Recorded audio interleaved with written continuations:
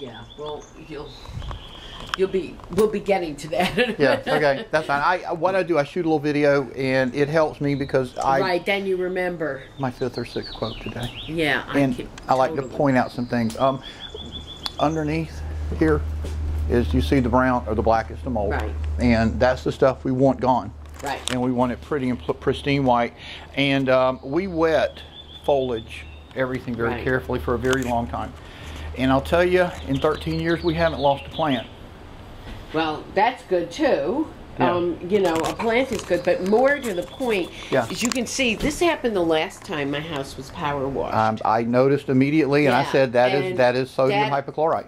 That is one of that's one of the Sure. things that needs to be done. This door needs to be sanded and restained and refinished. Okay. It needs refinishing. Sure, we can do that. So that's one of the things that needs to be done. Okay, we'll certainly do things according to your order. I happen to see it, and I'm thinking in an ideal situation you would like some colors like this, consistent through the entire door. Right. And in all honesty, with the color of it, it almost looks like nothing more than a polyurethane sealer.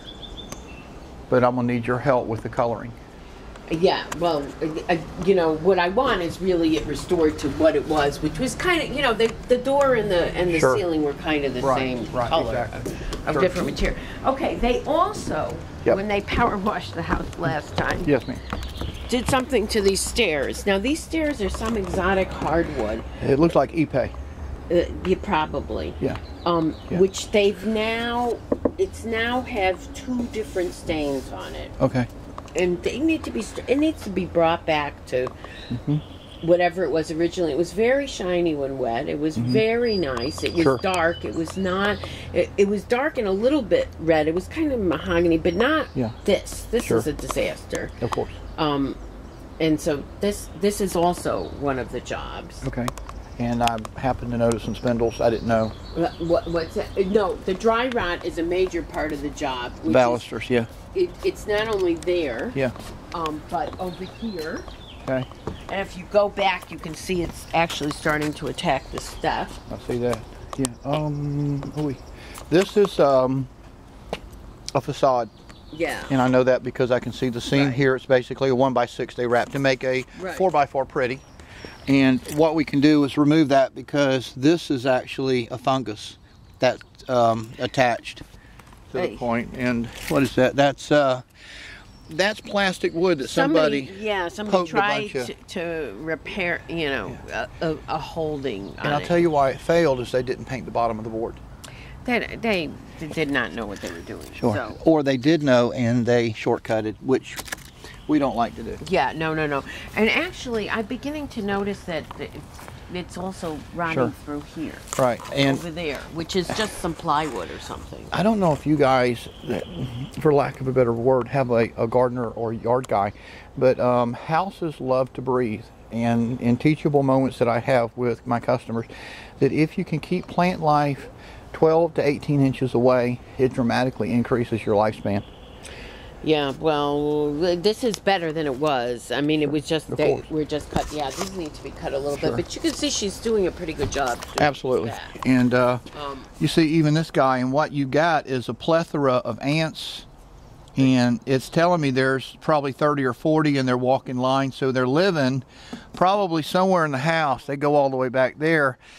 But this board's also cracked. He's split, and there's a gap in here which might be their access point.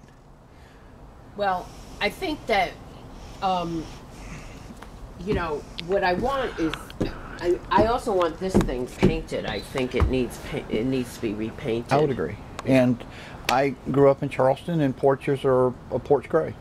Yeah. And it's a really, really durable paint that we apply to these things. If you want to maintain that, we can. Yeah. That's what I want to do. Yeah. And you know, anything that needs to be repaired, I want to repair without going crazy. Of course. And now I think once it's power washed, I don't know if the white trim is going to be needing any retouch up or repainting or whatever. Sure. But so I don't know. But come through the house because the wood rot is actually much worse than bad. Can I show you one more thing? Yeah. While we're out here, I just happened to see. Well, I'm looking for tells. Yeah. And hey, if you kind of, well, probably from where you are, look straight up. And you see behind your gutter, there's a 3.5-inch board you see the bottom of. It's very dirty and it has dots on it. Where is that? Right here, behind your gutter. Yeah. And what that's telling me is that the rain is not getting into your gutter, at least entirely, because it's dripping down the fascia, and I've seen so many fascias rot. And if we can figure out why it's doing that, also, if you notice the gutter down there is actually kind of curved forward, that I want your gutter to do its job so I don't have to replace the rotted fascia. I think that, you know, a number of my gutters need adjusting and tightening, so that you could throw that in. I'll do that. Because I think that is, water is cascading over and things of that sort. All right, look at this. If you stand on this first step, you look straight up between the gutter line and the house. That's called a fascia board. Do you see the daylight? And if you kind of no. Oh yeah, I see a little daylight. All right, this what you'll see is a little white stripe. Yes, you shouldn't see that, because if you see that, that means the water's running straight down. Right. And I think the gutters need tightening over here and in back of the house as well. I'm going to look at it. We'll bring a ladder back. Yeah, I think I do think that's what's going on, is that the gutters need to be, because you can see over there's some space too. I mean, it's all it's kind of all over the place. And you look at the garage gutter, your fascia board, which is what your gutter sits on, has some black streaks. And it shouldn't be that much water there to cause that. Well, you know, we have been getting these torrential rains. Yeah. So I mean, that is part of it, but tightening the gutters. Yeah. If you put that in there, that would be great. We will. For me. We will. Great. Okay. Okay. So, anything else you want to show me out here? I think we're good. Okay. So let's go to the back. Okay.